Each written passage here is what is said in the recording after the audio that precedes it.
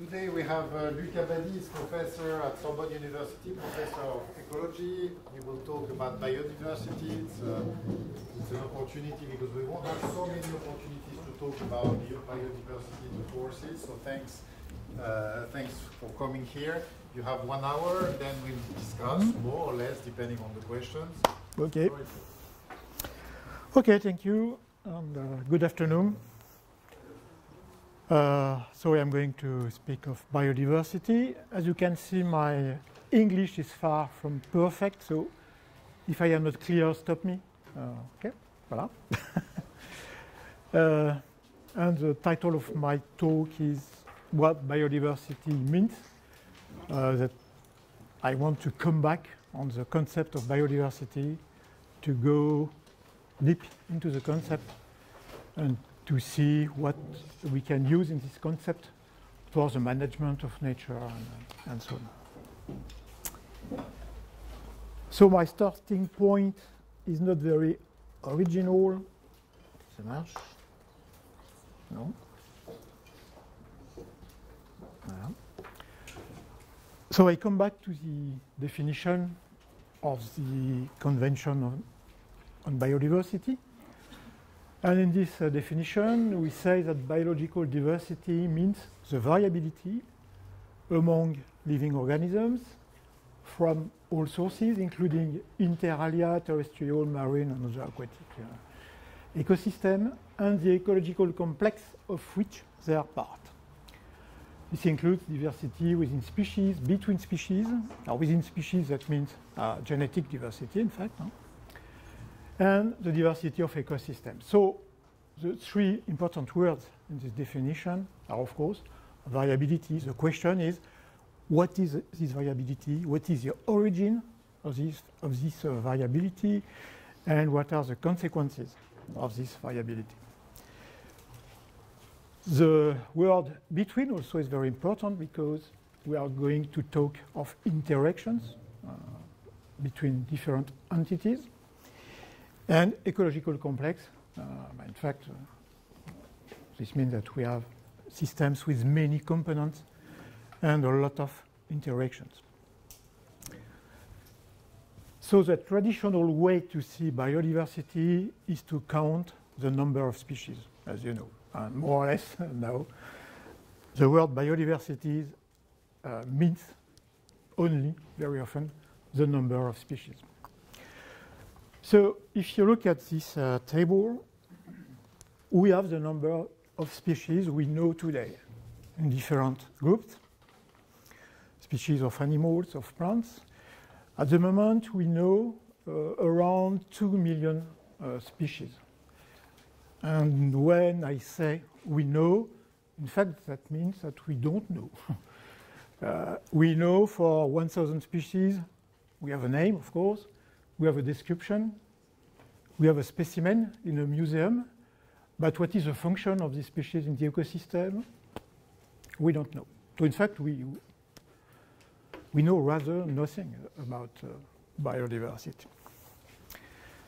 And of course, we have some knowledge on the big organisms, but we lack of information on the small organisms. The real number of species could be around 10 million. Well, we don't exactly know, but probably 10 million. And maybe much more because, of course, with microorganisms, we have a very, very high diversity. And the concept of species for microorganisms is not very interesting. It's more or less wrong. But now the question for today is, okay, we have probably 10 million species, but why 10 million? Why not only 1 million or 1,000 or only a single species? This is a question. What is the mechanism leading to so much variability in the living world? If we have a look to the past of the planet, we have some data about, for example, the number, not of species, but of marine families. And you see that this number is the difference between the number of species that are disappearing now and the number of species that are appearing now.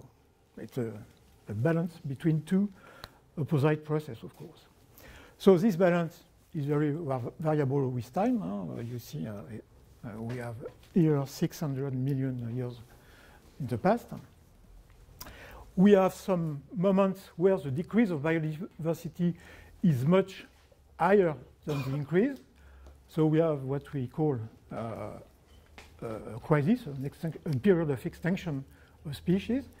Probably we had 60, we know now, 60 periods of extinction with 5 major periods. And you know the last one at the Cretaceous, where we have lost the dinosaurs and so on. But the most important decrease was during the Permian. At this moment, probably we have lost 80–90% of all the species, but this loss took 1 million years. You see the scale. And the comeback to the former situation took more or less 100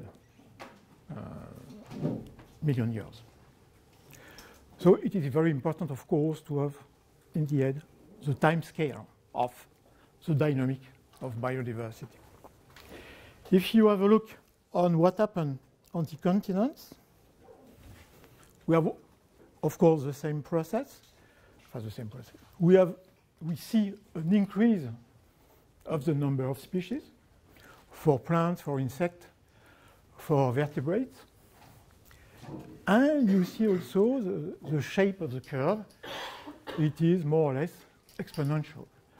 We see that the rate of the differentiation of life is increasing with time. So what is happening? How can we explain this very strong trend of the life to be more and more diverse and more rapidly? This is what I'm going to try to show you. What are the mechanisms behind?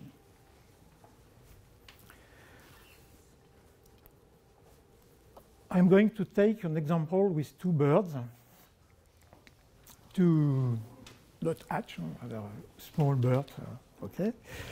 And these birds can be found in different areas in the Middle East and in the Balkans, in Europe.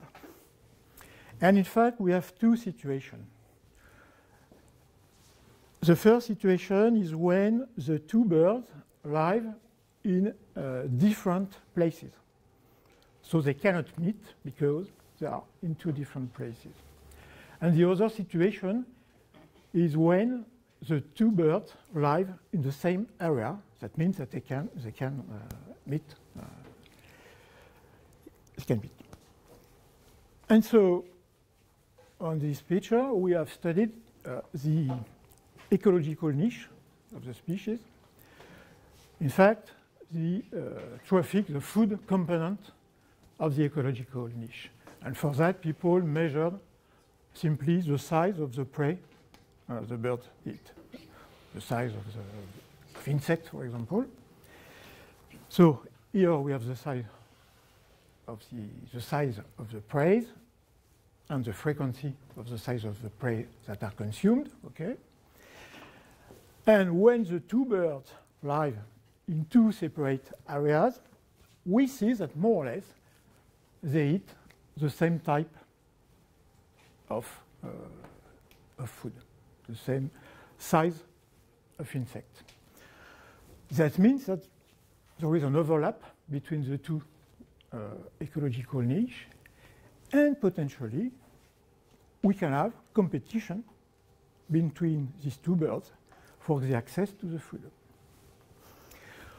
When they live in 2 separate areas, there is no possibility of competition. Non, c'est le contraire. Excuse me. This situation is when they live in separate areas. This is what I said before? Okay. Second situation, they live in the same area. So in this case, there is a possibility of competition. We have seen that before. And so what we see in the real world is that they change their ecological niche. And one of the species is going to be a specialist of big prey, and the other one is going to be a specialist of small prey. And in these conditions, the risk of competition, and we have a real risk, we have seen that here, so there is only a small competition, a small risk of competition. So the first thing important to understand that when we have competition, very often the response of the organisms is to decrease the risk of competition, in fact, the intensity of competition. So why do they do that?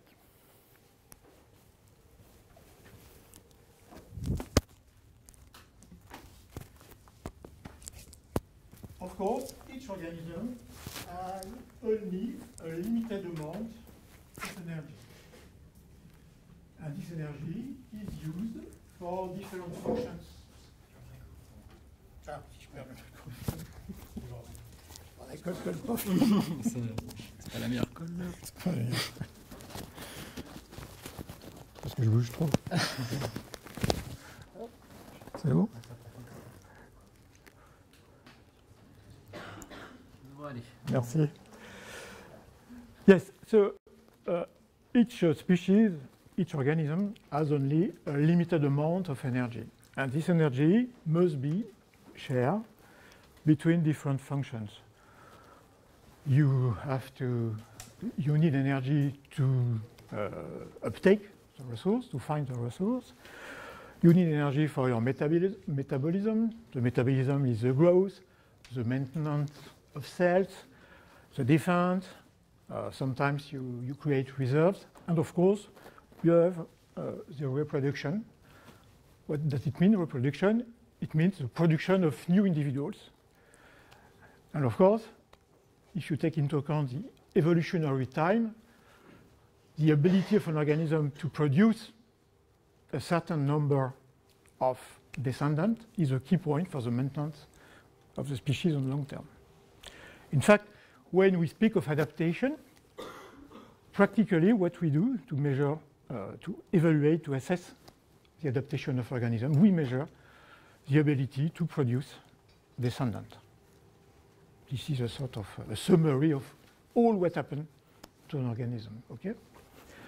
So if you have this figure in the head about the trade-off, the compromise we have to find between different needs, it's a key point in ecology. It's a major concept in ecology, trade-off.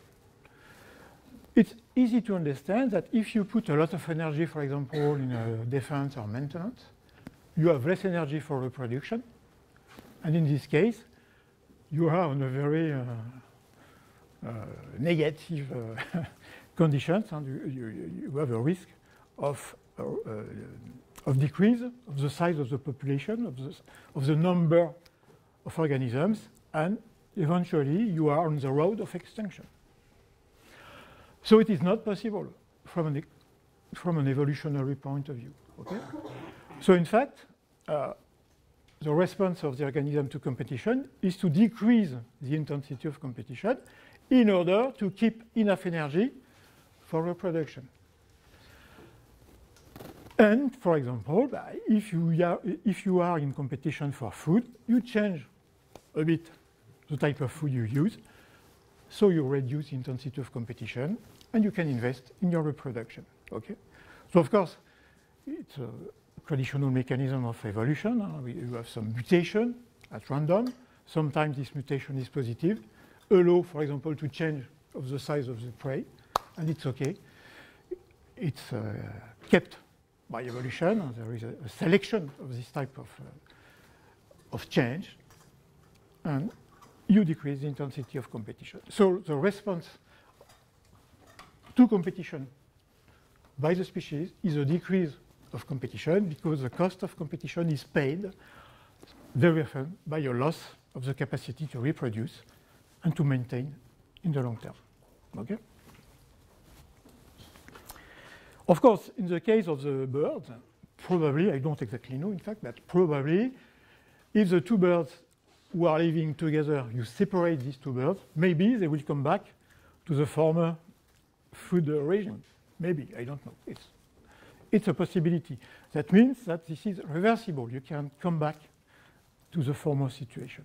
But if you maintain this situation of competition on the long term, it will become a definitive response because you will select a different part of information, of genetic information. And in fact, we have many examples of that. One of the most famous examples is in Galapagos, observed by Darwin, about comment on dit ça, oui, les finch, about the finch. So the story is very well known. So first of all, Darwin imagined the story. And he was right. C'est quand même pas mal. And now we have a proof of that. With molecular biology, we are able to draw phylogeny. And the story is very simple. 3 million years ago, a finch came from the continent South America to the Galapagos.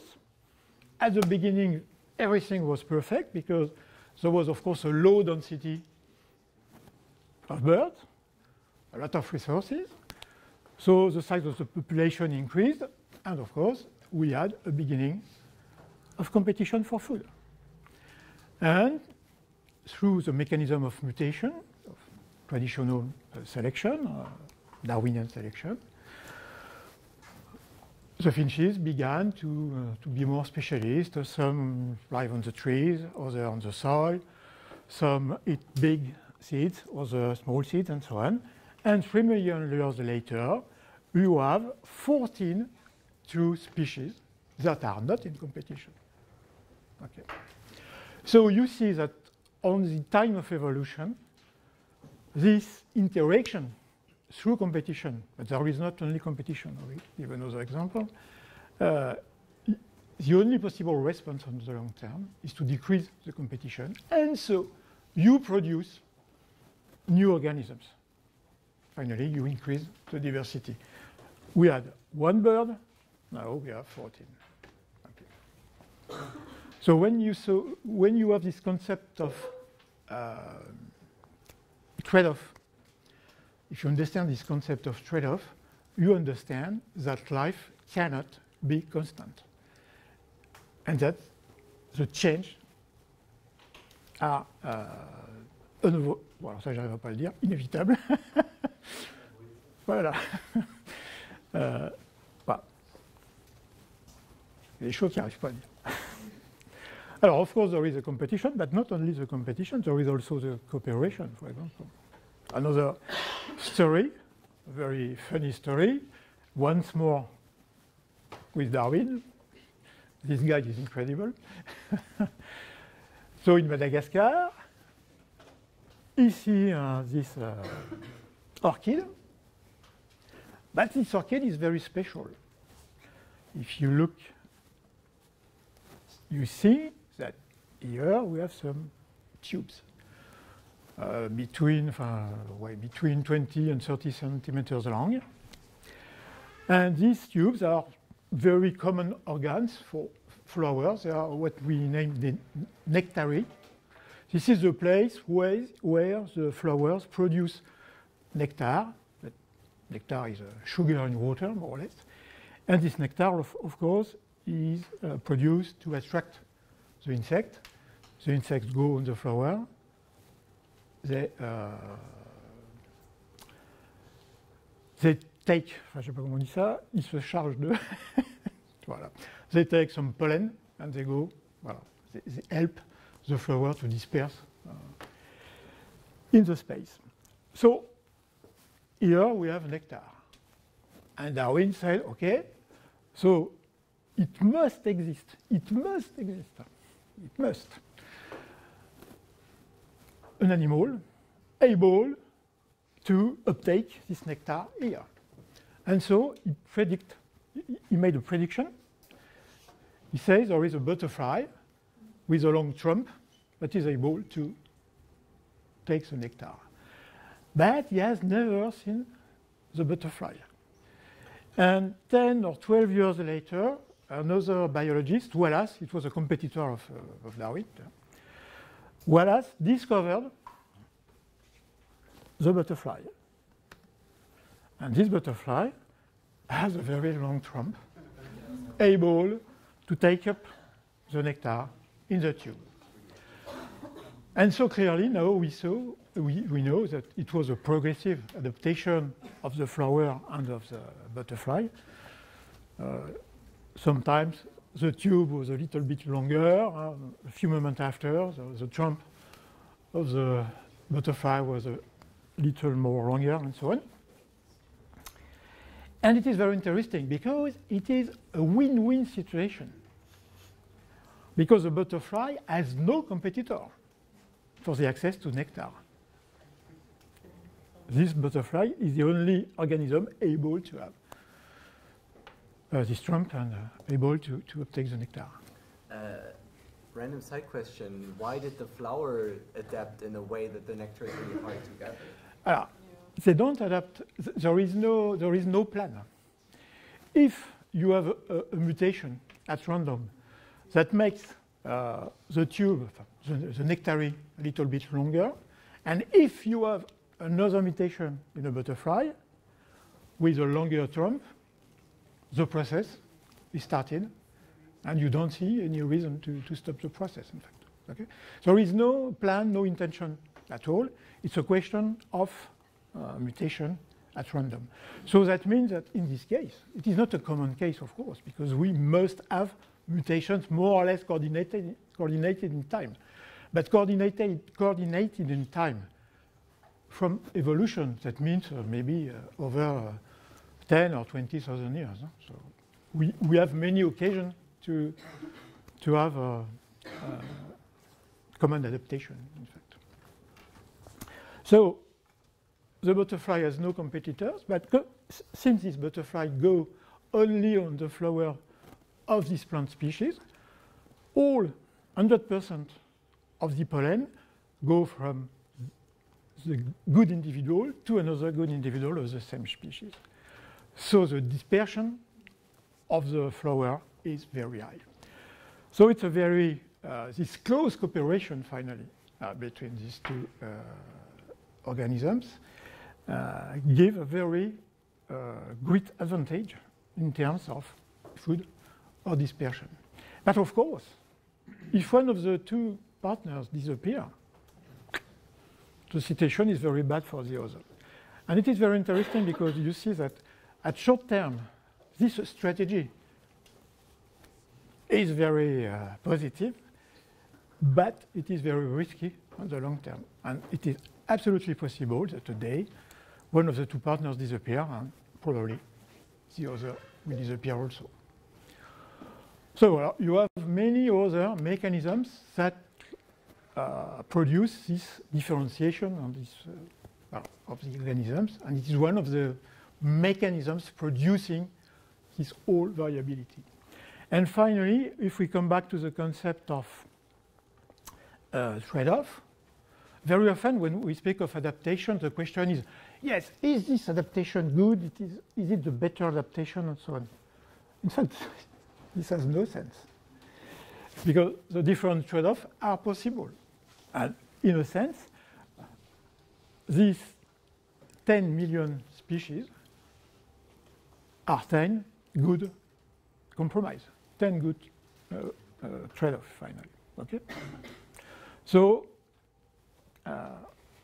when you speak of biodiversity, good, bad, it depends on the scale you take into account. Finally, it has no sense. We have also many other examples of cooperation. Probably something very, very important is a cooperation between plants through the root, this is the root, and the fungi. And we know, for example, today that for the uptake of water, the uptake of phosphorus, of nitrogen in the soil, at school people say the plants use their roots to uptake water and phosphorus. It is wrong. Plants, in fact, they don't do the job. The job is done by the fungi. And so, in fact, the plant gives sugar, organic molecules to the fungi, because from a physiological point of view, fungi is more or less an animal. It's not able to change CO2 into organic compounds, okay? And since the fungi is very small, it is able to explore all the soil and to uptake. And now we know that all the nutrition of plants for water and nutrients is done by fungi. Just another example, absolutely incredible. A team 20 years ago made an experiment. They took 2 trees, one conifer and one broadleaf tree. They connect these 2 trees by a network of 1 species of fungi. They put 1 tree in the light, the other in the shadow. The tree in the light has transferred carbon coming from the photosynthesis to the tree in the shadow. And what is absolutely incredible in this case, that at the same time, you can have 2 trees in collaboration, in this case, but they can be also at the same time in competition for the access, for example, to water. So when we say, well, there is competition, this is very important to explain biodiversity. No, it's cooperation. We can explain many things. For biodiversity, in fact, probably we have all that at the same time mixed in nature. Of course, probably in the case of the 2 trees, the trees in the shadow transfer nitrogen and phosphorus to the tree in the light. And so in this case, it is win-win, because we can adjust the ratio between organic carbon, phosphorus, and so on.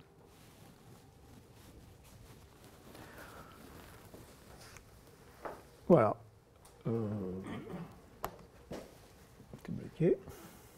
Ah. Le folklore n'est pas terminé. Voilà. Well, so through this type of mechanism, but there is also sexual selection and so on, there are other mechanisms, we reach the result, the final result is probably 10 million species. Okay, this is the first part of this grid variability behind the concept of biodiversity.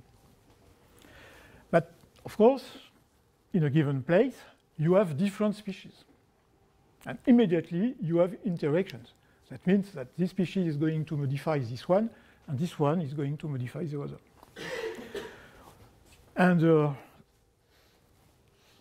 course, very important interactions are through food.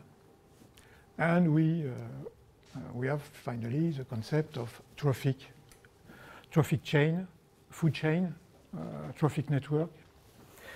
And in fact, if we look at the real world, this is an ecosystem. You have this big fish, a pike. This species eat some other big fish. Themselves, they eat on invertebrates, animal invertebrates, plankton, vegetal plankton. And we have something very complicated, in fact. And in fact, this is a quite simple situation. Another example, you have a duck, and he is in this network, a terrible network. And the job of some ecologists is to try to understand and to draw this network and to find some rules of the organization of this network. So it's very important to understand that a species is in this network of different species. And from a concrete point of view, practical point of view, that means that if you change something here, probably you will have many change elsewhere. And the big problem for research in ecology today, one of the big problems, is to be able to model that and to predict the result. And for example, when people say, yes, you have to predict, explain what will be the forest in 1 century if we have 2 degrees of change of climate change, you have to solve this type of problem. So we are far from the result. C'est clair. So it's absolutely impossible today to make a prediction about what will be the ecosystems in 1 century. We can have a general idea, but not more. I was going to ask, how general is the idea? So that I understand that it's hard to say, to predict exactly which species are going to be bothered by the consequences, but can we say, is it going to be total extinction, or is it going to be... Alors, yes, for the extinction, we can say that we can evaluate the risk of extinction. Because, in fact, when you look at climate change, you have a movement in the northern hemisphere. It is a movement towards the north of the climate conditions. On average, if you have 1 degree more on the global temperature, you have a movement of the climate areas of 150 kilometers on average in the north. For example, if you say, okay, we will have 3 degrees at the end of the century, that means that the climate envelope are going to move off around 450 kilometers. But the different species are only compatible with a given amount of water and a given temperature. So they have also to move. And we have data now on 1,000 species over the world. We know their capacity of dispersion. And of course, the result is that some species are not able to move rapidly to follow finally the movement of the climate. And of course, very often, it's the plants, for example. The trees are not able to move at high speed to follow this change. And this is the reason why you have a new type of research in ecology. We speak of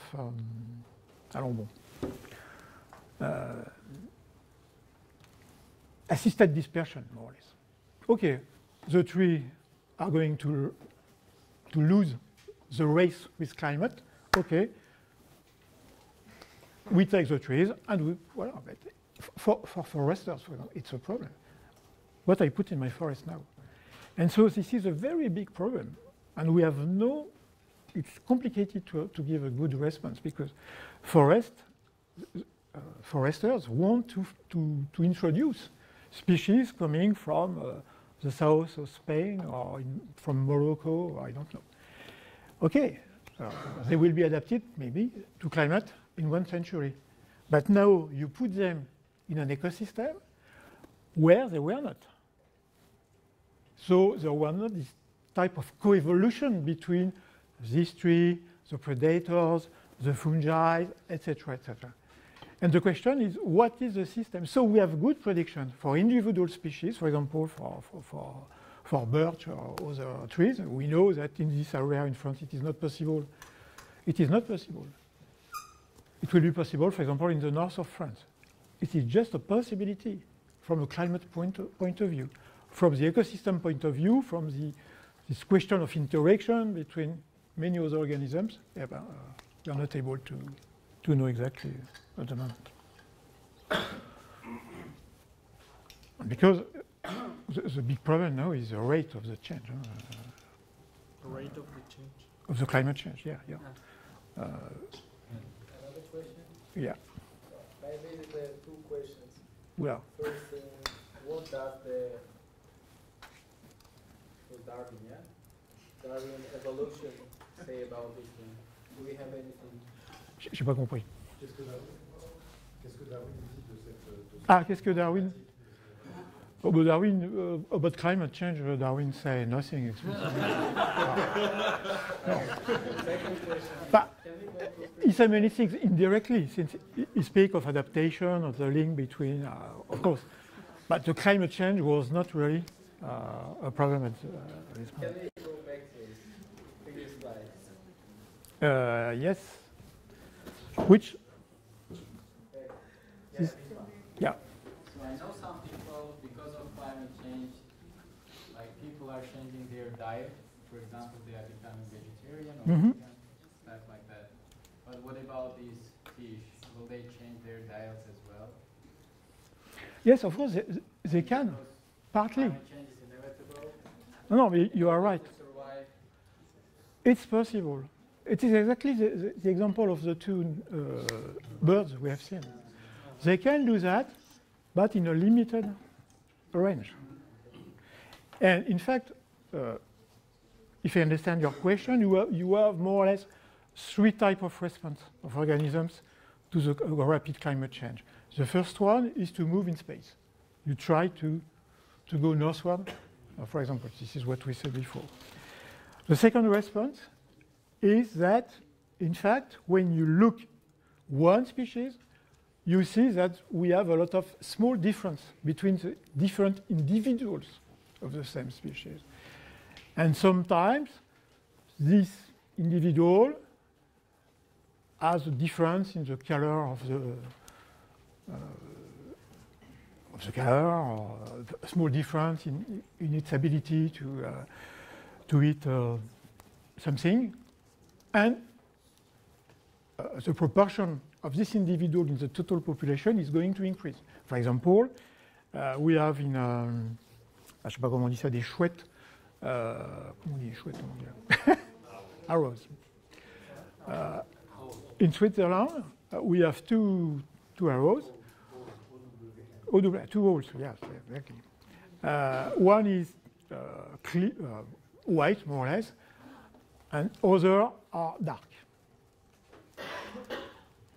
What we see now is that the proportion of dark and white are changing. The proportion of white are decreasing because, in fact, with the climate change, the snow, we have less snow during the year. So when you wear white on snow, it was very positive because predators couldn't see you. But if the length of the snowy period decreases, you are white in a dark area, in a dark environment. So the predators are changing their prey. Well, so this is another response. This variability between the different individuals allow to survive if we have a climate change until a certain level. Okay. And after that, the third solution is mutation. It is very long. And for example, a study has shown a few years ago that the ability to evolve in terms of acquisition of new characters through mutation for vertebrates, it's possible, of course. It has happened in the history of the planet.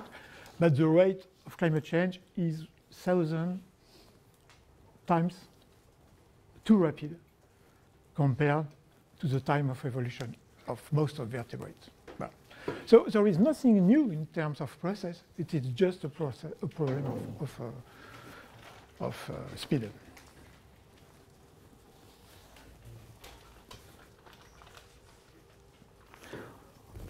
Oui?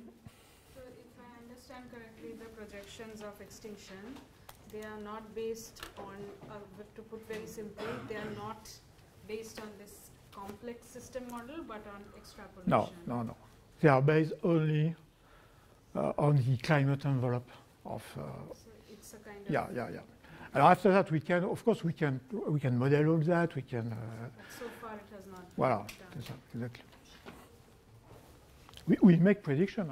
We have some models showing that if we have a very strong climate change, we increase the extinction rate, at least locally, and maybe globally. Well, another way to see biodiversity with practical consequences is what we have seen this trophic web, this complexity of the food webs. There is another example very interesting, the concept of trophic cascade. On experiment, you have phytoplankton on plant, small invertebrates, zooplankton, small fish, and big fish eating small fish. And we make a manipulation in controlled conditions with only these two organisms, with 3 or with 4 organisms. And we look at the amount of the plants. Why? Because, for example, this is, in fact, behind that, we have the concept of eutrophication of waters. Probably you know what is eutrophication. It's an increase in the number of small algae. They are small algae. And so the water is becoming green with a low transparency. You have an explosion of plants. After that, the plants die. They die. They sink. They are decomposed. Decomposition means the consumption of oxygen. So you have levels of water without oxygen. This induces, of course, the high mortality of fish, for example. So we are very interested in the dynamic of the small algae.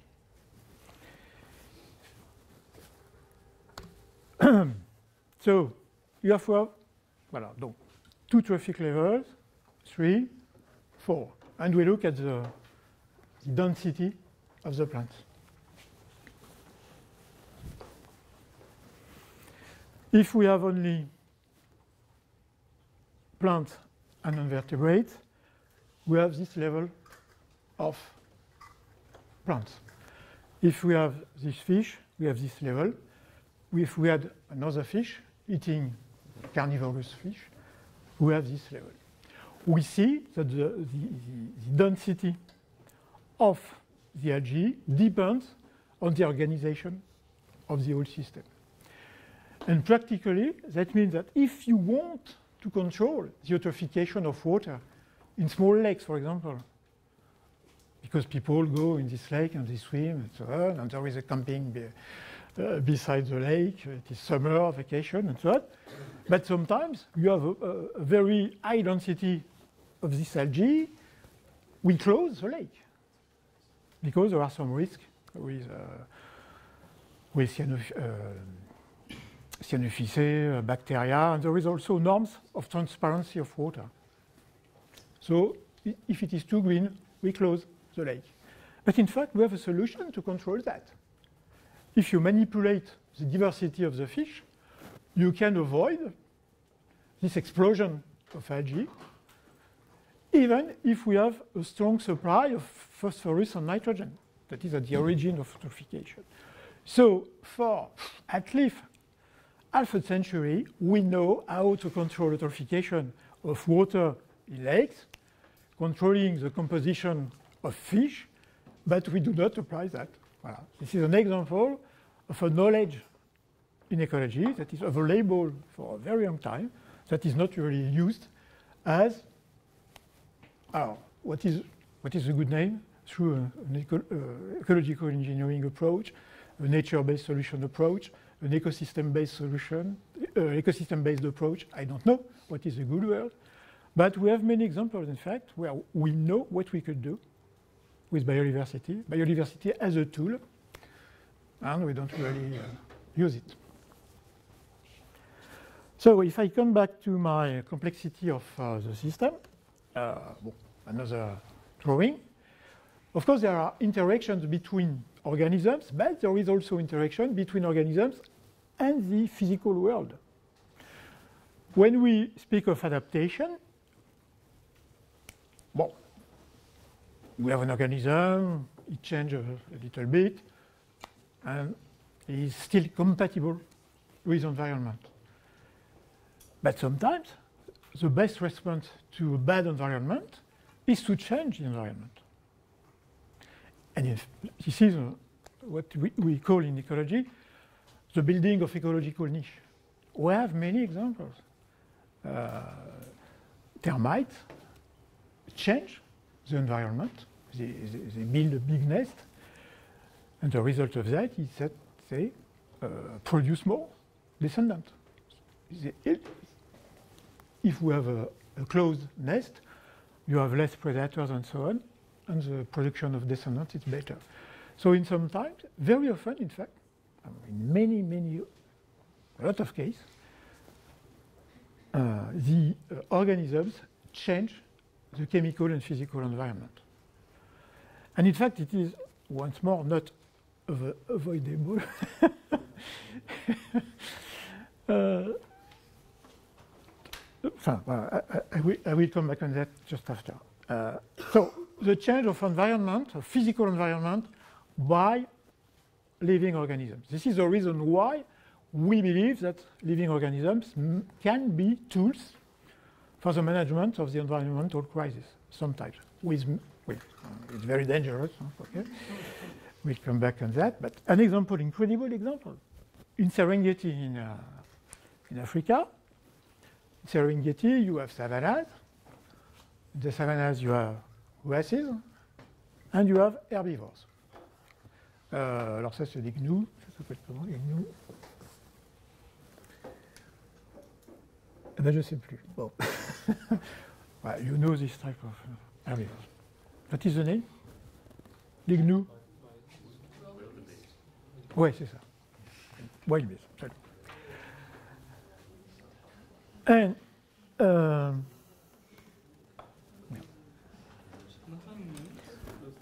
in fact, in the 60s, there was a disease, a pest, coming from domestic cows. And the domestic cows produce a contamination. And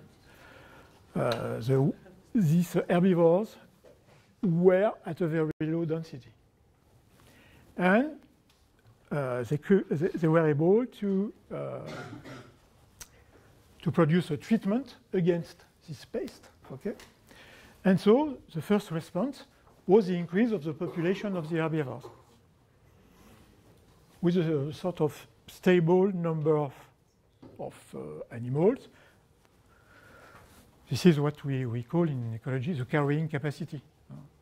When you have a given environment, with a given physical conditions and given other species, you have a sort of equilibrium of the number of individuals. This is a good example of that. So we have an increase on the stable population of herbivores. And of course, the herbivores do their work. Their work is to eat grasses. So they decrease the amount of grasses on the soil. And in this type of environment, of ecosystems, we have fires each year. It's a normal situation. The fire is a normal situation in the savanna ecosystem. That's different for forest, of course. But savannas need ecosystems. There is a co-evolution between fire and organisms in this type of ecosystem. So if you have less grass, because you have more herbivores, the intensity and frequency of fires decrease. And the consequence of that is the increase of the trees, because of course, the young trees, when they are in the grass layer, with the fire, they are destroyed. If you have less fire in intensity and less fire in frequency, the survival of the young trees is better, and so you increase the tree cover. And if you make a calculation of the amount of carbon stored in the ecosystem, taking into account the vegetation and the increase in the soil, you find something, I don't remember exactly, but between 100 and 200 tons of carbon per hectare more with this increase of the herbivore population. So in this case, we see that just a biological problem, a pest and an herbivore, is a key driver of the amount of carbon in the system. And this is the reason why herbivores can be seen as tools to control more or less the carbon sequestration over very large areas, in fact. Theoretically, in theory, it's possible to imagine to manage herbivores differently in order to increase the accumulation of carbon in the ecosystem and, of course, to decrease the accumulation in atmosphere. Why not? Another important. Ça fait combien de temps que je parle, hein?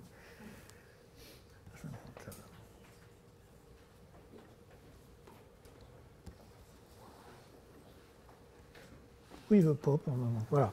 Alors, this very simple drawing, probably you know that. Another key message is that, of course, an ecosystem is always changing, always. And the reasons are very simple to understand. Here you have the traditional view of plant succession. You have an open area, some grasses arrive, after that some small trees. If you take the situation in Île-de-France, the first big trees will be birch, les bouleaux. And after that, you will have oaks, for example, and so on. But the question is, why is it changing? But in fact, it is very simple to understand. If you take, for example, the birch steppe, when you have an open area, an open place, we have a lot of light, it is hot, and so the young seedlings of birch are adapted to this sunny and dry environment. So they grow, but when they grow, they intercept light, and they begin to create humidity. So they are changing the conditions. And these conditions are becoming less favorable to the young trees. And at the moment, the young trees are in a wet and dark environment, but they are adapted to a light and dry environment. So they die. And you cannot have a new birch. But of course, if you have some species adapted to this new situation, but they are going to develop and so on. So in fact, what we have to understand is that the good conditions for the establishment of one species will not last a very long time, because as soon as an organism is somewhere, it intercepts some resources, it consumes some resources, it changes the environment. Well, so once more, as we have seen for the evolution, the speciation, and so on, it is impossible to imagine a stable ecosystem. A normal natural ecosystem is always changing. And the result is that, for example, in a forest, if you look at a natural forest, so to see that you have to go in the tropics. In Europe, we have no longer natural forest. But this is 2 hectares of forest, of a tropical forest. But what we see a mosaic of forest, in fact. Here, I don't see really the difference between the colors. For example, here you have a new clearing in the forest because an old tree died and fell on the side. So once more, you have very dark and wet conditions everywhere, and crack, at this moment, you have a new condition with a sunny environment with high temperature and dryness. The species of the forest cannot establish here. It's impossible. But it is not a problem because we had another clearing area at 100 meters or 50 meters. And so the species go from the clearing area to the new clearing area. And it is true for the all steps of the development of the forest. So in fact, a true forest is a mosaic of different forests coexisting on very small space. And of course, in this condition, you have a very high regional biodiversity. So this heterogeneity in space is a key condition for the ability of the forest to regenerate and to respond to perturbation. And when we grow plantation, we have the same species, we put them in the forest the same day, etc., it's absolutely not a real situation. So you decrease, in fact, the ability of the forest to respond to perturbations. So it's a key message because today, as you know, a forest is going to save the world. We are going to put trees everywhere, okay? But it would be better if we could follow some basic rules about the dynamic of the forest, the mix of species, I will come back on that, etc., etc. And it is interesting for the biodiversity itself, but it is interesting also for the success of the strategy we implement. Rapidly, because the time is running, of course, I will not go into details because it's very complicated. It's a question of mathematics at the moment. But if you have complex systems, that means a lot of components linked by very different interactions. If you have a change in the environment, for example, climate warming, you will be very lucky if you have a linear response. You will have a non-linear response with different shapes of the response, and this is also one of the reasons explaining why it is difficult to make predictions. This is the reason why we use models, mathematical models. And sometimes, as you see, you can have some collapse, really, and a drastic change of the ecosystem, and it is more or less not reversible. Of course, in nature, everything is reversible. It's a question of time. A good example, you have some very big fires in Australia 2 or 3 years ago. The forest was destroyed on very huge areas. The soil was burned, the seeds were burned, etc. After that, the climate has not changed. So the forest could come back from a climatic point of view, but the forest doesn't come back. Why? Because you have created a new environment without resources, no nutrients in the soil, no seeds, and so the new organisms able to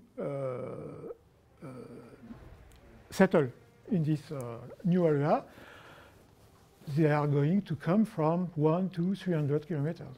It will take time. And this is the reason why we say that it is irreversible. So the physical environment has changed drastically, but we have also a question of the source, the sources of biodiversity. If they are too far from the area, you wait. Well. Alors, what are the consequences of biodiversity now? We have seen what it is, what we are supposed to take into account when we build policies about biodiversity. Just before this meeting, I had another meeting about nature-based solutions. How can we measure the efficiency of nature-based solution? What I can say is that we are very far from what I explained before. Sometimes we count the number of species, not more. The genetic diversity, for example, is not taken into account, etc. Bon, what are the consequences of diversity? This number of species, I come back to this traditional view of diversity. Just after the conference of Rio de Janeiro, the question was, is the number of species important? Since we have a lot of species disappearing, is it a catastrophe or not? So people made experiments with a manipulation of the number of species. And the beginning of that was in the US, in grasslands. So they created many different plots with 5, 10, 15 species of grasses, and they measure the productivity. And we see that the productivity of the grass is increasing with the number of species. Now, of course, it increased rapidly at the beginning for a few number of species, and after that you reach a sort of plateau. This is a problem, because some people say, yes, if you look on the left part of the figure, you demonstrate that biodiversity is very important for productivity. Okay, but if you look at the right part of the drawing, yes, it is important, but after this number of species, if you add more species, there is no effect. So if I lose species, it is not a problem. We have too much species. Voilà. Alors, I come back on that. Bon, tout de suite, même, voilà. But the question is that, in fact, if you now look, alors, this result was confirmed with studies over different years. And after, if you look in details, the identity of the different species, for example, the first year, the species A is very dominant, produce, I don't know, 50% of the total biomass. And the species B is very small, with a low production, a low contribution to the total production. But the following year, the situation is reversed. The first one is becoming very few, is not very productive, and the second one has become very productive. Why? But I don't know, because there was a very hot summer, a very cold winter, or a bacteria, a pest. And so, in fact, this is a key concept in biodiversity science. This is a concept of biological insurance. This diversity, you can see this diversity as a sort of a library of potential solutions to different situations. And if you have a big library, you have more solutions. And you are more able to face different situations. And the same team in the US have also studied the resistance to perturbation, to dryness. And we have more or less the same situation. The more species, the more resistance to dryness. That means the production in a situation of dryness will not be very different of the production with water due to this mix of species. So now we have 30 or 40 years of studies about that, many experiments in the world. And in this paper, published in 2015, I think, yes, so, you have a summary of what we know. The link between species, number of species, and the productivity is always positive. And the link between number of species of grasses and the ability of these grasses, of this plant cover, to resist to dryness is positive in many cases. There are some exceptions. So I think that we can say now that for grass ecosystems, we know that more diversity at the level of species is positive for productivity and for resilience. And we should know that, and we should apply this rule when we make ecological restoration or things like that. I would like to say the same result for forest. It is not possible already, because for forest we have less experiments, because it is longer, more complicated. But we have some studies of correlation. This one, for example, over rather 800,000 points in the world, quand même. On average, you have a link between the tree species richness, the number of tree species, and the productivity. The productivity of trees, the productivity of food. That means that it could be interesting for economy.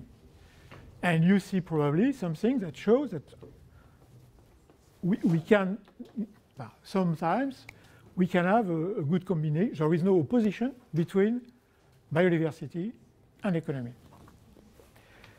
And we have one marvelous experiment in China.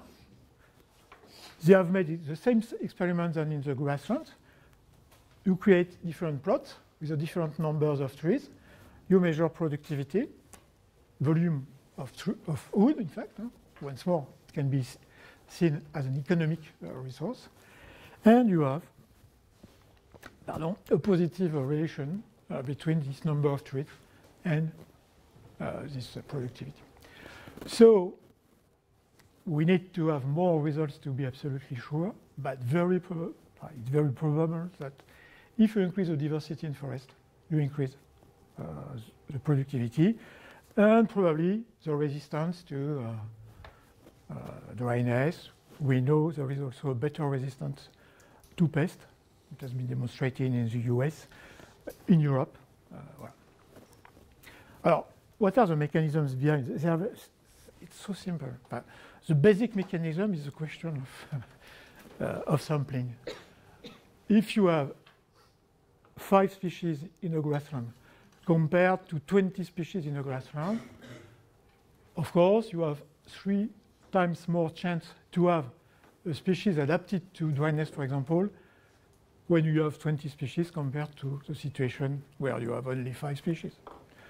What is adaptation to dryness? For example, it's deep roots. If you have deeper roots, you can uptake water in the deep soil and resist to dryness. And so if I have 20 species compared to 5, I have 4 more chance to have this species. This is the sampling effect. It's a statistical effect, finally. So it's very easy to understand and to measure. And we have also some more complicated mechanisms. One is facilitation. For example, if you have a high number of species, you can have a species able to fix atmospheric nitrogen, and you will have transfer of nitrogen to the others. So there is facilitation. And the third category of mechanism is cooperation, close interaction between species, and of course, many things have to be done about that. It is not very well known today. I'm sorry, could I ask a question? Yeah? I'm not sure I'm completely convinced when you say that just by the fact that there are, for example, 20 species instead of 5, we have more adaptation / survival chances. Because isn't that too generic a statement to make? Because, well, yes, sure. I mean, of course, the odds are better when, let's say, on a fraction, the numerator is 20 instead of 5, but it also has to do with how many favorable outcomes you have out of that, right? What if the number of, let's say, nitrogen-producing species is 3 out of 5? No, of course. No, you are right. This is exactly what I said before. And if you look at the facilitation effect, for example, we are exactly in what you say. It's a general rule, but of course, in the real world, it's a little bit more complicated. The identity of species is very important, of course. But nevertheless, the number in itself has concrete consequences, despite the identity, the characteristic, and so on of the different species. You can also have sometimes a situation where we have 2 species. Voilà, absolutely. It's also possible, yes. But statistically, what we have seen today is that the positive global effect is more frequent than negative one. Bon, we have also some... Bon, I have no... Faut que je m'arrête, hein, j'imagine. Ça va encore? Bon. Voilà. A fantastic study about pests in forest. In US, 70 species of trees. And we measure the diversity of pests. We see that for a low number, until 35. In France, 35 species, it's quite impossible to observe. Bon. But for a low number of trees, if you increase the number of trees, you increase the diversity of pests, and after 35 or something like that species, you decrease the diversity of pests. This is something that has been demonstrated a long time ago. This is a dilution effect. When you have 70 species of trees in a forest, compared to a situation where you have 10, for example, 50, the distance between 2 individuals belonging of the same species is larger. And so the pest has to jump a long distance to arrive at another tree of the same species. This is a dilution effect. And it has been shown also in crop fields with rice in China. The situation is very simple. You have rice susceptible to fungi. You have a variety of this rice resistant to this fungi. The ecological theory says, okay, you mix all that and it will be very good. You will have a good resistance to the pest. Of course, mixing different varieties is not so simple because, I don't know, the fruits are not ready exactly at the same time. The age of the fruit are not exactly at the same level. So it will be very complicated to make the harvest. Merci. Mechanical harvest. We are not going to pick the different grains one by one. So in this case, you degrade the ecological optimal theory, and you say, okay, you make some ranks with a variety susceptible to the pest, and one rank over 5 or 4, I don't know, you put one variety resistant. And doing that, you decrease the susceptibility to the pathogen by 90% more or less, and you increase the productivity by the same number. Once more, when the pest is here, it has to jump over the resistant rank, and it's complicated. And in this case, we had 4 treatments each year by pesticides, and now we have only 1 treatment each year. So the rule should be, for agriculture, mix different varieties. You will get a resistance against pest. It's clearly. We have many results now. Of course, sometimes it doesn't work. Huh? All what I say are general rules, but sometimes 1 time over 10, it doesn't work because we have special conditions. All the rules, as usual, express depending on the local condition, of course. And you have to take into account the local condition. Bon. Alors, just a few words about interaction between climate and biodiversity. Something funny is that climate change is due to the increase of CO2 in the atmosphere. Okay? Good news for trees, because trees belong to the C3 photosynthetic pathway, and trees need more or less 2 times more nitrogen to fix their CO2 than for C4 plants. C4 plants are grasses very often. And so, in fact, in the present condition with 420 ppm of CO2, something like that at the moment, in fact, the trees lack of CO2. They cannot express all their potential of growth with this level of CO2. And if you make experiments, you see that the good level of CO2 for trees, on average, is between 700 and 900 ppm. So the prediction is that, of course, good news, more CO2, more tree growth, more carbon sequestration, everything is perfect.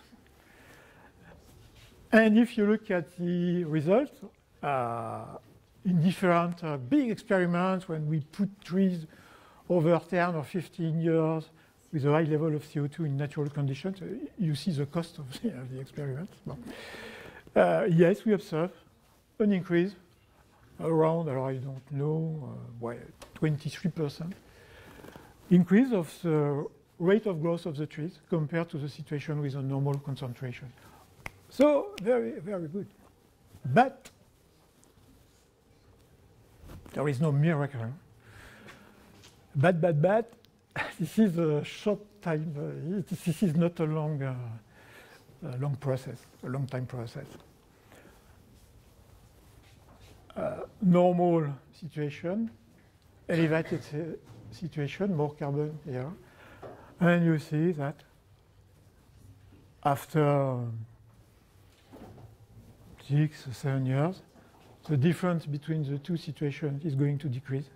And at the end, there is no more difference between the tree growth in high CO2 compared to the tree growth in low CO2. Yes, living organisms are not only made of carbon, they are also made of nitrogen and phosphorus. So if you increase the uptake of CO2, you increase the demand in nitrogen and phosphorus, and of course, rapidly, you decrease the amount of nitrogen and phosphorus available in the soil. And so you create a limitation by nitrogen and phosphorus. And this is the reason why some, for me, mad guy say, no problem, we are going to put fertilization in the forest. But we do that. Huh? In the southwest of France, we put phosphorus in the forest, in the plantation. Well, but it will not be also a solution, because I'm sure that if we bring nitrogen and phosphorus, okay, but you will have a new limit. I don't know, potassium or molybdenum, iron, I don't know.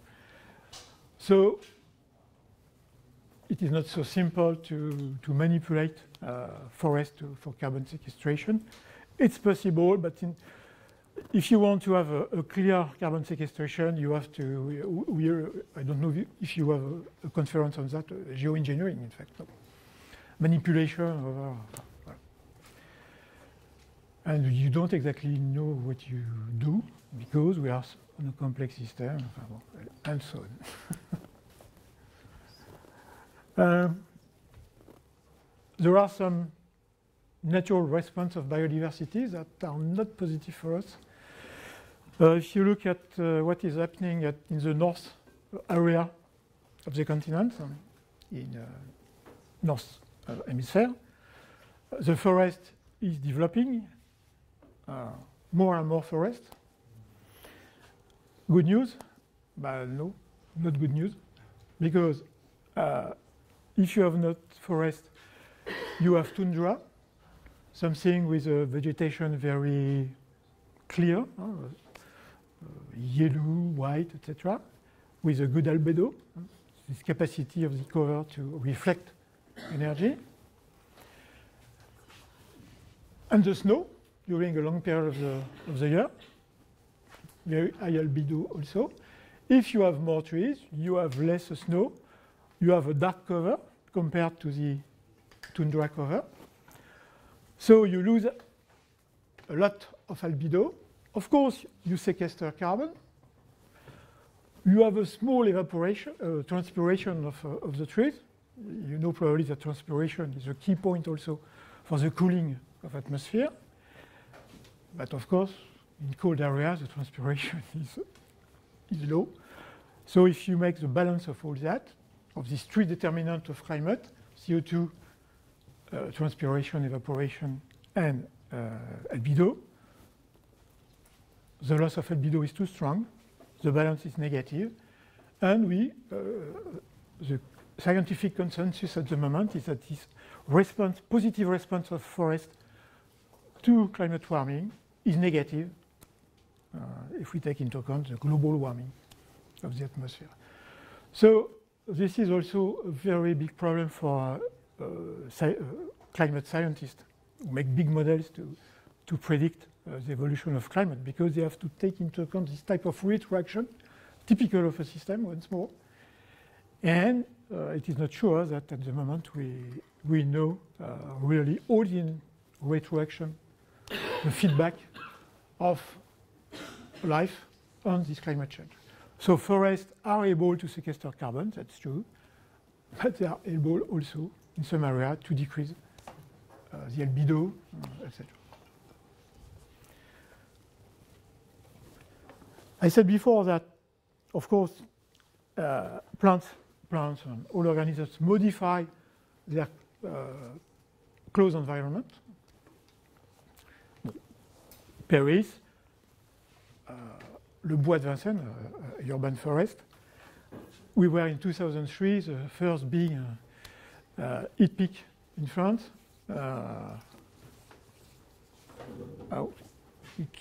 We had between 15 and 17,000 people who died in 3 weeks. The rate of mortality in Paris was 2 times higher during these 3 weeks. Big impact. But in the morning, you have 8 degrees between the temperature in the forest compared to the temperature in some areas of Paris. And this is the reason why we say put trees in the street. It's a first response, efficient response to the warming. Je passe. Just a small model for a common situation. You have a narrow street with trees on the 2 sides. You can see that, for example, if you look at the air temperature as 2 meters, this is the temperature we feel. You can have, at some moments, between around 8 degrees less in the street. So, in fact, when I see what happens in the area, in the region Île-de-France, where we destroy big trees to build more and more and more, when you see that when you have trees, green roofs, green walls, etc., you save life. It's a public health policy to put vegetation in urban areas. It's not just to sequester carbon or because you are an ecologist. No, it's also something very important for public health. And really, when you see what happens each day in the area, you should invite them to this course. Ils ne pichent pas. Ils ne pichent pas. Bon, of course, if you want to have this cooling effect of trees, or cooling effect, why? Because they intercept, of course, solar radiation, and because they make transpiration. It's a physical process, and when you change water in a liquid state to water in a vapor state, you consume energy, so you have a cooling effect. Okay? But the fuel of this cooling effect is water, so we need water. And in the street, it is not so evident. And we had made in the lab a study of the isotopic composition of carbon in the leaves. This isotopic composition is driven by the accessibility of water in the soil. So I don't go into the details, but the results are clear. In the street, we have a water stress for the trees. So the cooling effect of the trees is not maximum because there is not enough water. So this theory of je sais pas comment on dit ça, désimperméabilisation. Well, you have concrete everywhere, you have to destroy this concrete everywhere. Voilà. And it works. Idem, voilà. Bon. Voilà, so maybe I stop there. Cities may be very also maybe positive for biodiversity. If you take the example of the city of Paris, one of the high-density cities in the world, voilà. You have more than 1,200 species of plants in Paris. Idem for the animals. You have many birds, nesting birds, etc. And it's normal because in a city, in a very small area, you have many different environments.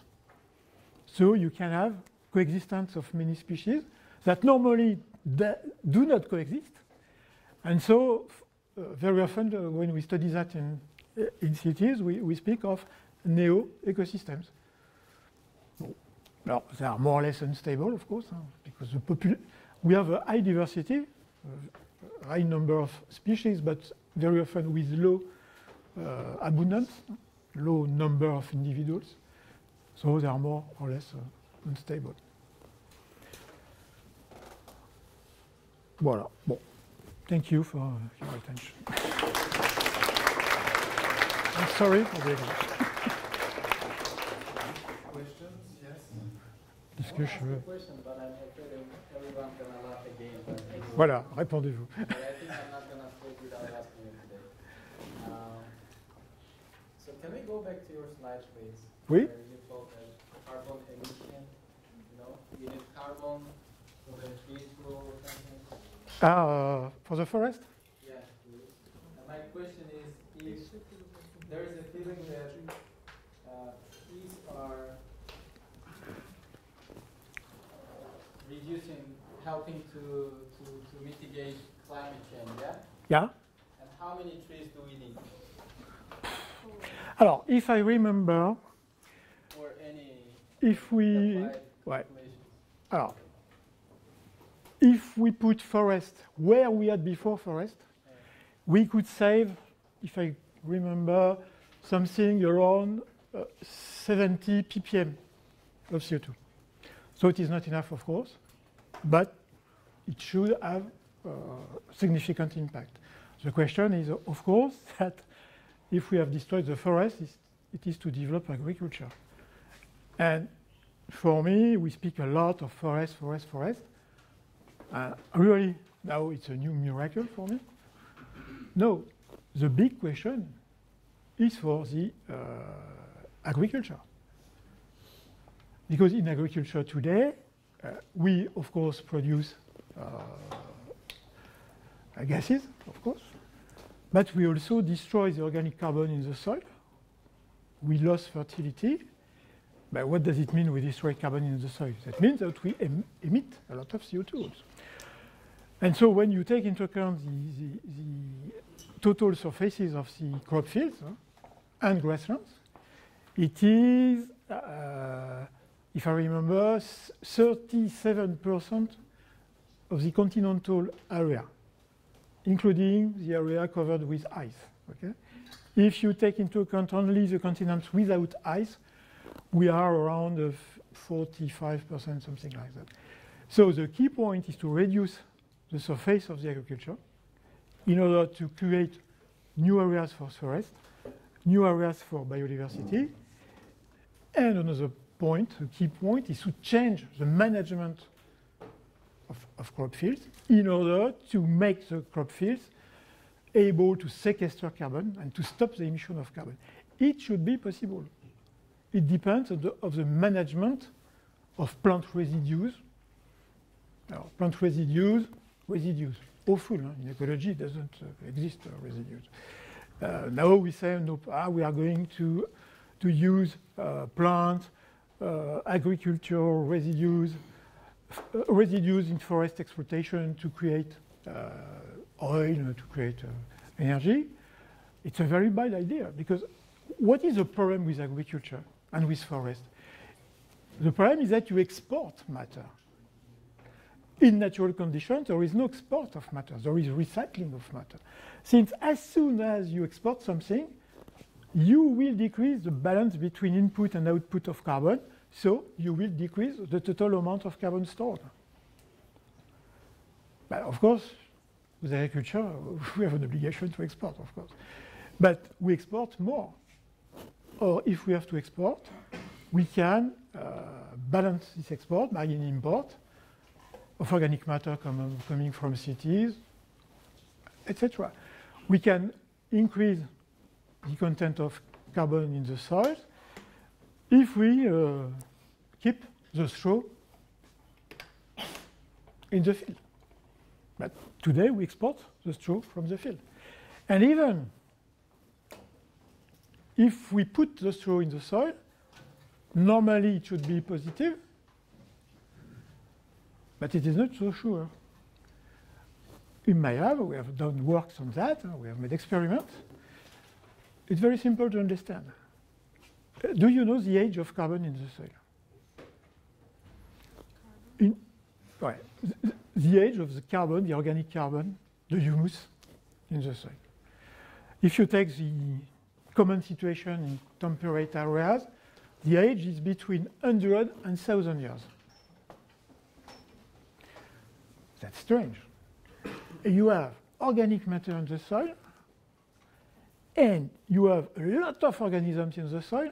In 1 gram of soil, you have 100 millions of bacteria. You have 1 kilometer of fungi. So you have a lot of life in the soil.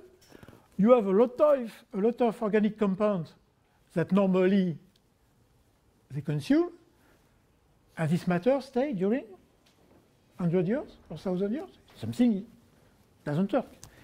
In fact, it's very simple to explain. When you look at the molecular structure of the organic matter in the soil, it is very complex. What does it mean? That means that a bacteria, when these bacteria attack, degrade this carbon in the soil, the cost of this degradation, because you have to produce a lot of enzymes, etc., because we have a complex molecule, the cost is very high, and this cost is not compensated by the gain of energy through the metabolism of the bacteria. So we have an energetic problem. The cost to benefit from this organic matter is too high. So the bacteria stay. When you look at the microorganisms in the soil, at every moment, they do nothing. They wait. But they wait what? But they have a problem of energy. So they wait energy. Where does this energy come? Come from the root, the living root. Yes, a plant, a living plant, put energy in the soil through its root. What is energy? It's sugar, small molecules.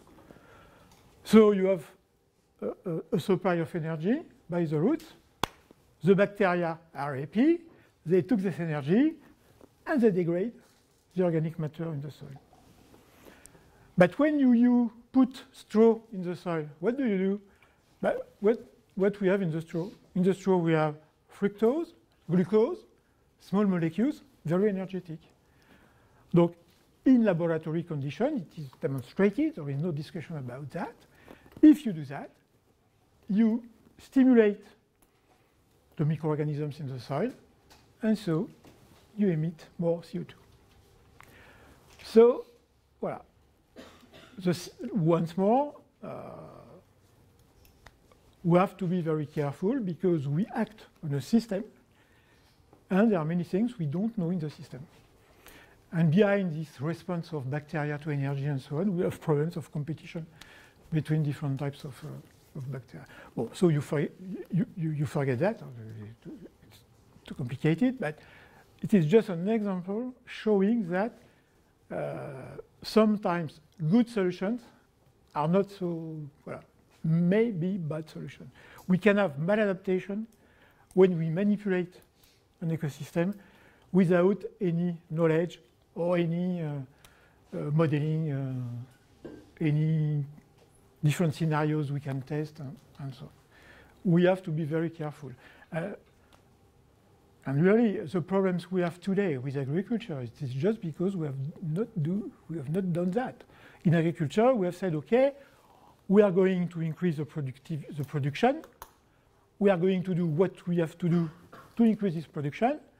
We have manipulated the system, but with a one component view of the system. And so, of course, we have some side effects, by definition, in a complex system. And these side effects are very complicated now, and we have changed the agriculture, that is the most important activity of humanity. We have transformed this agriculture in an ecological catastrophe. So for me, the key point is agriculture. Ooh la la. Bon. Right. Can I go first? But you can discuss together. My question is regarding, you had a slide about the cost of production of rice, and it reduced when there was a mixture. Yeah. And I was wondering if that is for lots of agricultural commodities, because I come from Brazil, where it's a region where we are destroying diversity to put only soybeans, which are monoculture. So I was wondering if this if you know, if this depends on what is being produced. So for example, rice, okay, but what about the other products, other do they also increase the physical yield of? I don't know. We have no. I have no data on that. I don't know. Oui. Thanks, I guess. Désolé. I'll Google alone. Alors, je sais pas. Oui, vous. May I? Because I'm staying with the soils. I would be interested. So I understand that biodiversity is very important for soil and soil fertility. And is there any and I would claim that like climate change in and of itself is not a risk of human extinction if we just talk about temperature or sea level rise. This I would say manageable, but how do you assess the risk that fertility in soil decreases so much that human life becomes unsustainable? Wow.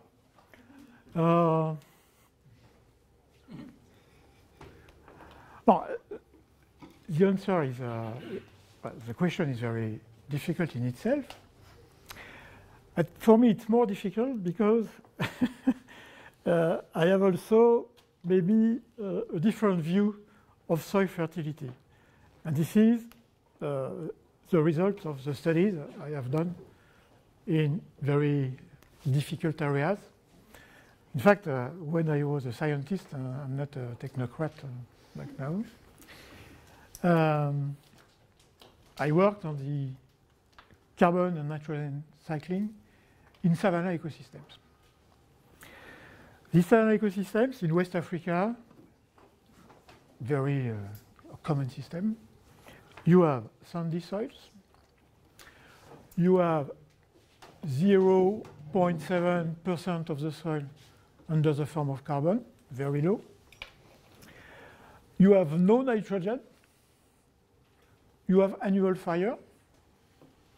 And when you measure the productivity, the annual productivity, and this system exists probably since the last glacial period, since 18,000 years at least, we have among the highest annual productivity in the world. We have 40 tons of dry matter produced each year on a sandy soil, without nitrogen, with fire, 4 months of dryness, and so on. So that's very strange. And after 50 years, in fact, of works, my works, but the works of other colleagues from Switzerland, from many countries, we have no explanation. In fact, this is what I tried to show you before. We have a very constraining environment for plants. Okay, the plants have taken the control of the environment. The soil is poor, there is nothing in the soil, no problem. The plants create some sort of echelon of organic matter. The organic matter is concentrated just under the plant. For example, if you look at the roots of the plant, if you do that in the grassland beside this building, you will find more or less a regular distribution of roots. If you look at the roots in this environment, all the roots are in a small volume of soil. You say, but it's mad. There is a high density of roots in a small volume of soil. They do not go into other parts of the soil, so there is a very strong competition. Yes, but the dead matter of these plants, when it is decomposed, it produces nitrogen and phosphorus and so on, and immediately you have a living root just beside, and this is taken, and it goes directly in the plant. Another incredible point, and it was very complicated to publish that at the beginning. If you look at nitrate, you know what is nitrate. Nitrate is something that pollutes water, but why it pollutes water? It pollutes water because it is very mobile in the soil. It is due to the electric charge. But when you go to school, you learn that plants grow on nitrate there. We put nitrate in crop field, but there is no nitrate. There is no nitrate, and we have 40 tons of matter produced each year. where is this nitrogen? But in fact, we have shown that plants produce compounds that inhibit bacteria that produce nitrate. So you have no loss at all of nitrogen. When you look at the distribution in space of plants, we see also some incredible things. We saw some cooperation between roots of trees. This is maybe your answer, your question. We see also a collaboration between trees and grasses and so on. So in fact, yes, this soil is poor, but plants, through evolution, have evolved some characteristics, physiological, morphological, etc., and they create their own positive environment. So the practical conclusion, when I say, or when people say, this soil is fertile and this one is not fertile, I do not understand what does it mean if we don't explain what is the type of plant cover on the soil. In fact, as soon as you have a plant on the soil, you create a system. And the system with impact and feedback. And so to understand and to decide if a soil is good or not, we have to take into account this system soil plant. And this is one reason that for me, the response to your question is much more complicated, because for me, really I believe that the soil and the plant is a single system, only one system. Well, but in tropical forest, it is the same situation. Why have we a problem in Amazonia, for example, when we destroy forest? Well, we have a problem because we destroy forest, we destroy biodiversity and so on, we emit carbon. Okay? But also, we destroy the system I have described before. Because in fact, when you look at forest, the roots are not in the soil. It's wrong. It's wrong. The roots are in the dead organic matter that is decomposing. Because this dead organic matter that is decomposing is producing phosphorus, nitrogen, and so on. In a tropical forest, you have roots living on dead roots in a small layer of soil, 5 centimeters, 10 centimeters, and under you have nothing. So in fact, the trees create a closed circuit of nutrients, and this is the fuel. This closing of nutrient is the explanation, the fuel, in fact, of this productivity. But if you destroy the forest, you want to make a crop field. This is what they do in Brazil, also in Africa and so on. It works 2 years, 3 years, and after that it's finished. Yes, because the fertility is not produced by the soil alone. The fertility is produced, in fact, by this recycling of nutrients by the plants themselves. If you destroy the plants, you destroy the system. So you have an empty soil with nothing. So okay, it works 1, 2 years, 3 years, and after that it's finished. And what is funny is that in some area in South America, they have imported some grasses from Africa to start this new process with the hope that after a certain time we can eventually put new trees. So it's very complicated, this concept of soil fertility. Really, it's a system. And this is a very interesting result of ecology as a science, that in fact we discover every day this. How many questions remain, just to see? 1, 2, 3. Je vais mourir. 3 questions together, and so that we finish on time. So Et puis moi, quand je réponds, je suis trop long. we collect the 3 questions. When we were talking about revaluing all the biodiversity policies, we were talking of biodiversity as a whole, but as far as I know, until the 70s, 80s, the important dominant biodiversity policy was single species conservation. Like save the tiger and all that nonsense, yeah. Right. So that kind of policy actually ignored complex feedbacks, and it also caused a lot of social injustice because of enclosing of land. So is that kind of policy today considered completely outdated science, or? No, that's complete. Oh, pardon. Okay, we take the 3 questions. Yeah. Well, the 2 others? Yes, okay. I was just wondering whether you think we should aim for putting a monetary value on biodiversity or not. Economic value, you mean? Yeah, like a monetary value. Yeah. And the last Yes, one. I was wondering because main biodiversities are disappearing in deserts. And if we talk about innovation, there is already created ways, for instance, water bed that allows to keep water in deserts, for instance, innovation made by plastic that allows to keep water in desert and doesn't allow to dry up. But there is no funding for such projects. Why you institutions cannot rise and support such projects which allow to provide this biodiversity? Bon. Alors, si je me rappelle. Comment? J'ai déjà oublié la première question. 3 questions, 3 minutes. Je ne sais pas quoi répondre là. Comment? Oui, alors le single species versus all system. Bon, of course, things are changing.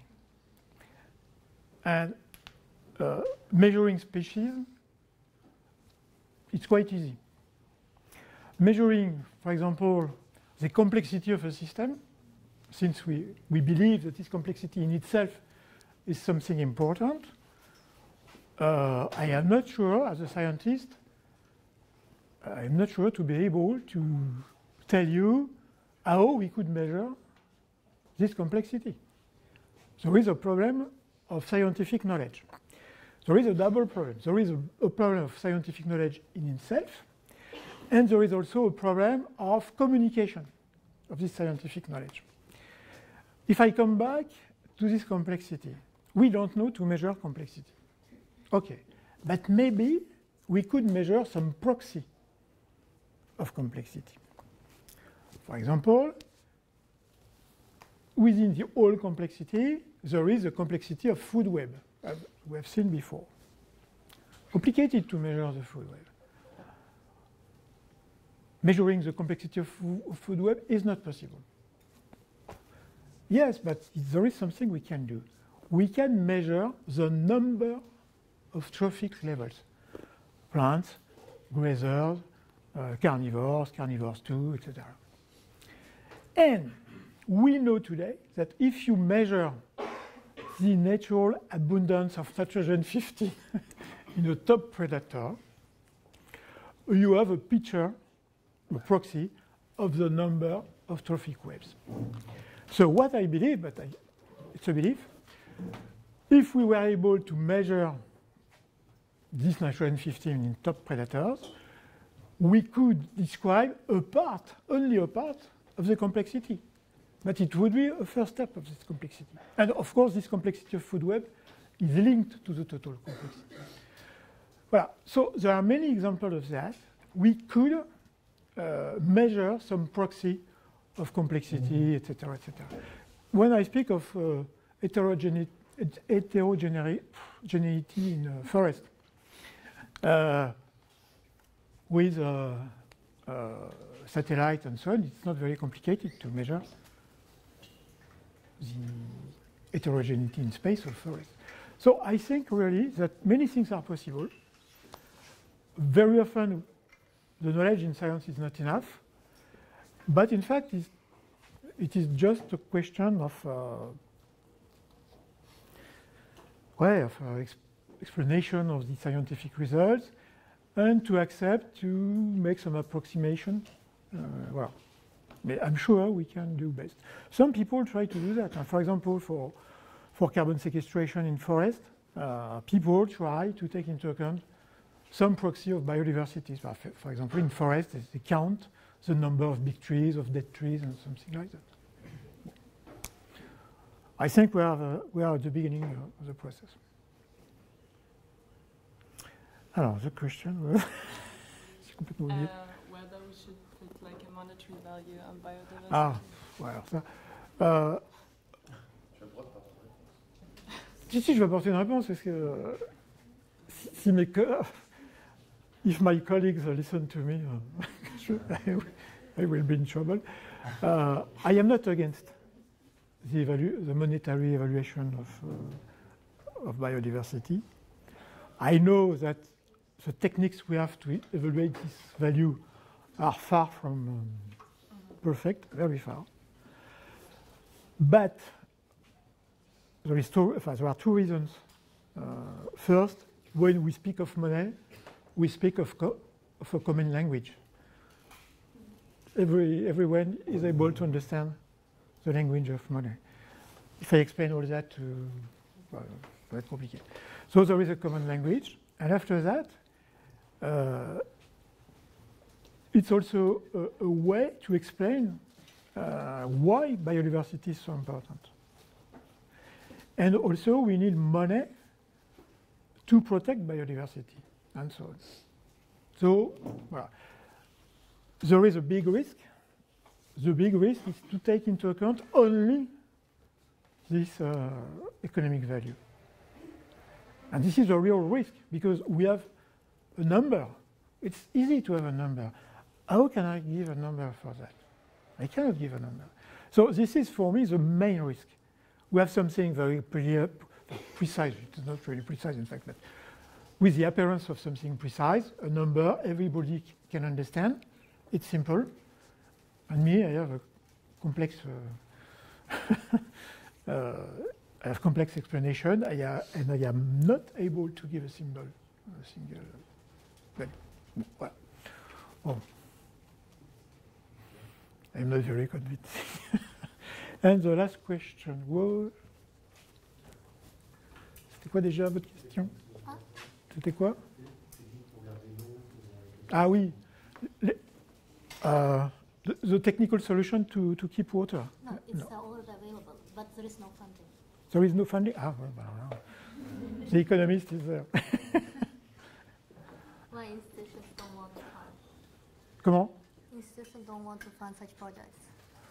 No, but just before I had another meeting, I have seen the global evaluation of the money we put in nature-based solution and so on. It's so small. People do not understand the situation. There is not enough money about that. They don't want to fund it. But bon, I have no power in this domain. Thank you very much. Bon, merci.